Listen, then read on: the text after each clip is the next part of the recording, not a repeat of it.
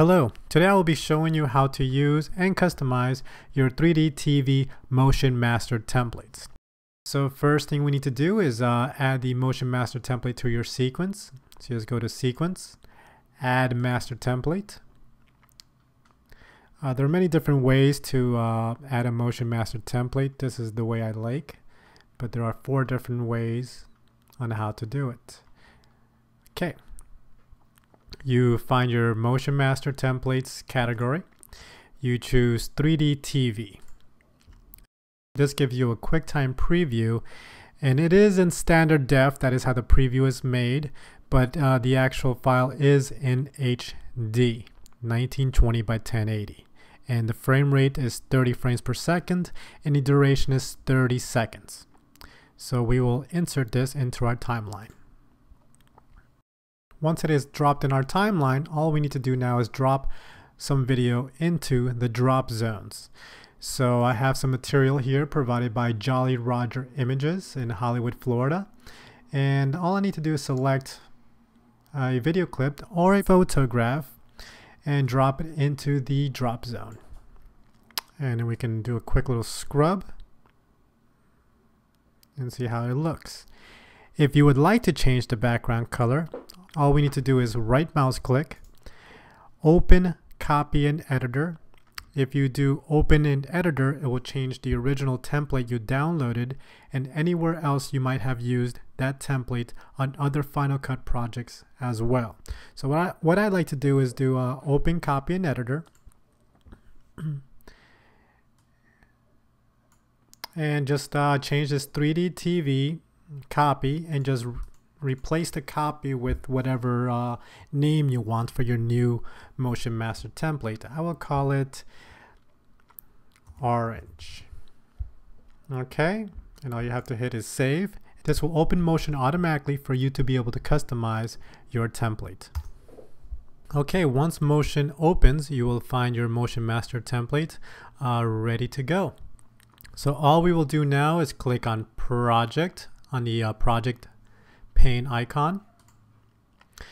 We will click on Background Adjust. This will adjust your background color.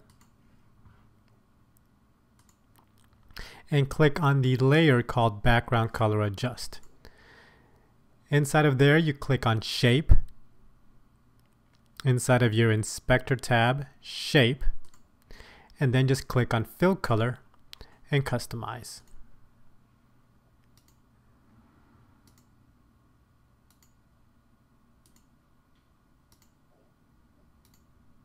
So I wanted to use like an orangey color just for demonstration purposes. Once you find a color that you like, then just close here and just you can close this here just to make it look nice. And also if you want to remove the reflection or if you want to adjust it, I added a reflection as this animation turns around. You'll see a reflection coming through over your drop zone just to give a little sense of realism. If you want to take that off, all you need to do is click on glass reflection and just mute it. You can see the reflection there as I turn it on and off. And you can also go in there inside of your layer under properties and just adjust the opacity if you want to make it a little bit more subtle or if you want to make it stronger. So this is just a reflection wipe of one of the lights that I added for the light reflection on the television screen. So I'll bring that back down to about 17.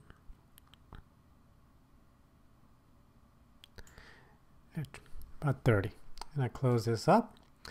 And also if you want to remove the drop shadow that comes underneath, you see it right here, all you need to do is toggle off the drop shadow layer and it is gone. So the choice is yours. I will click that on because I like it and close all my layers, and all I need to do is hit save. When you save, Motion will create a QuickTime preview for you to use inside of Final Cut Studio's Motion template browser or inside of Motion's template browser. So just wait for this to render, and this will also update the template that you are making changes to inside of Final Cut Studio. Now when you come back into Final Cut, all you need to do is one final render and just play back.